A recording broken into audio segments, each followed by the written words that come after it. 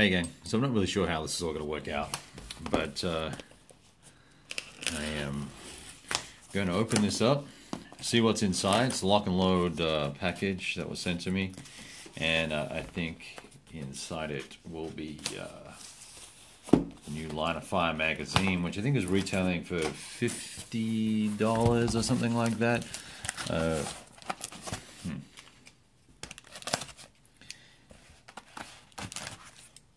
And as I told you, while I do want to be a supporter of, oh, something different in here, okay.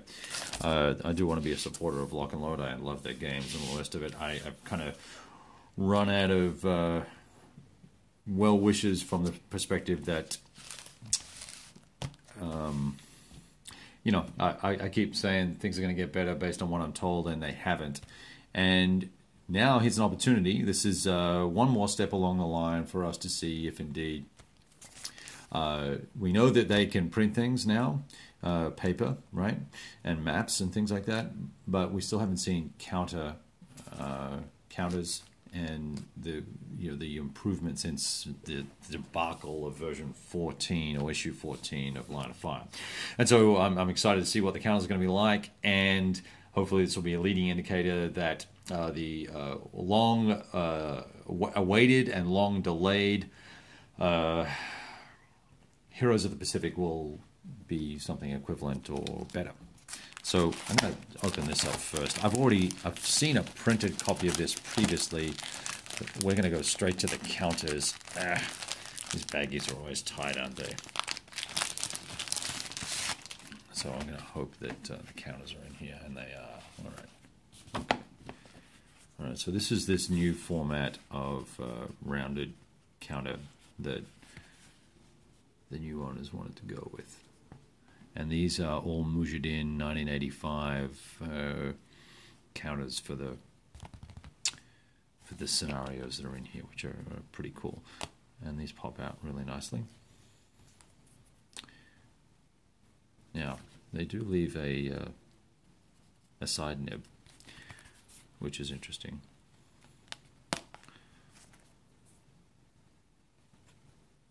Counters are a really nice thickness. They're well centered. You know, there's a little bit, that's a little close there maybe, but just trying to look at these overall. Let me zoom in for you guys to have a look, and then I'll have a look at them in a second. Yeah, these have all got side nibs. I'm not too fussed about it, given that how nice the actual counters look. You know, these counters actually look pretty good. Those side nibs are probably going to bother some people. It's actually on the kind of the top edge of the counter. It's not. Oh, you can't see. It's on the top edge of the counter. It's not actually on the. Oh, it is the whole width. I don't know if you can see that properly. Let me try and zoom in here. You know, it's really not a big deal when you pick up the counter. You can barely feel it. You know, the artwork is pretty typical. This is all aligned well, and it looks like a really nice print job. These pop out super nice, and they don't fall out like, you know, some of the Legion counters kind of annoy me, and they just fall out. That's look at this little guy. I guess you just roll a d6 on that bad boy. Asterisk on the range. That's interesting. And it's self-rally. All right. Oh, I see. Okay. All right. Let me. I just dropped the unit. Let me get it. Yeah. So here you have it. I don't know what these guys are. That's cool. Little Soviet units there. Some villages. Fortifications. I'm trying to look for something new. Oh, and there you go. Here's this one counter here. The top row. Actually, this right-hand row at the top is just a little bit off. I'll show you. See here. But it corrects itself down here.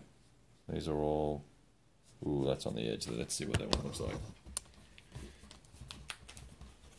It's funny that it's just on certain rows. So that's kind of rolling off the edge there. Well, look, I tell you what. This is a marked improvement. compared to the crap that came out in 14 that they acknowledged and tried to fix for us. But this is a problem, right? That's not a good counter. And all of these have bleed over. And here's the thing. This is why, if you'll notice the gap, see the gap between, where are we? Down here. See the gap? It's one thing to have this extra width, but if it's off, it's off, and so it's not going to make a difference. And I don't understand why you would have this width of gap between spacing between each unit. I don't see how that benefits you as a printer or as a publisher to have this extra width on the counter sheet for you, because if it's off, it's off. It's off the edge, and it's going to bleed over to here. It won't.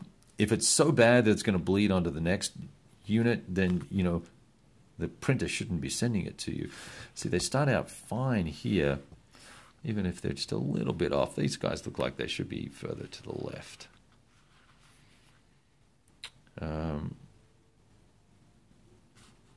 Yeah, and you know, look, this guy's a little high here, perhaps. There's high, down, down.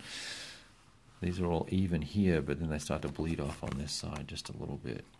I mean, that's really, really close. I would imagine this is all offset to the right just a little bit too much. That's a shame. Yeah, see, look, see here, with the target, when the target's off, it's all off to the right. These are all okay, though.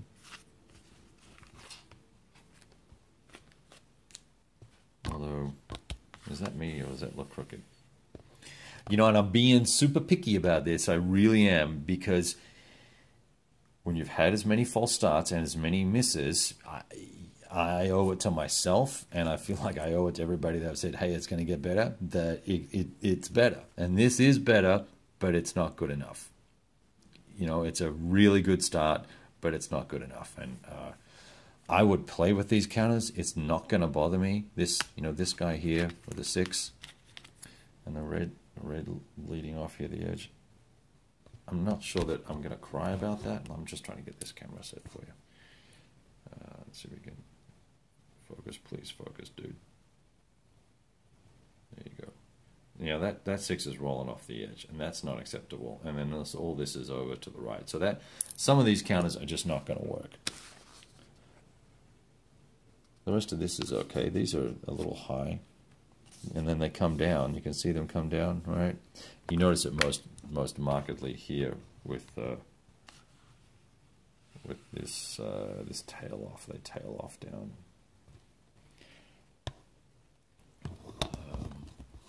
Well, there you have it. It is what it is, right? Hey, Lock and Load, keep at it. I love the maps. The maps are printed great. They're nice, thick stock, good quality maps. They're really interesting maps. The print job on the magazine is fantastic. It's all full color, etc., etc. Nicely bound. Hey, also, let's have a look at the compendium. Let's see how that all looks. Do we want to do that? Here are the counters on the back. Let's see if this is any better. This just became a long video. Sorry, guys.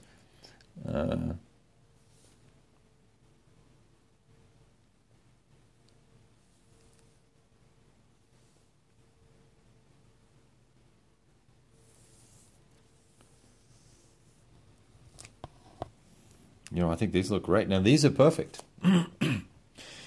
These edges are good. The font size, this font looks a little small here. It looks like they've even maybe decreased the size of the font, or my eyesight is screwed. But that is a 4, believe it or not.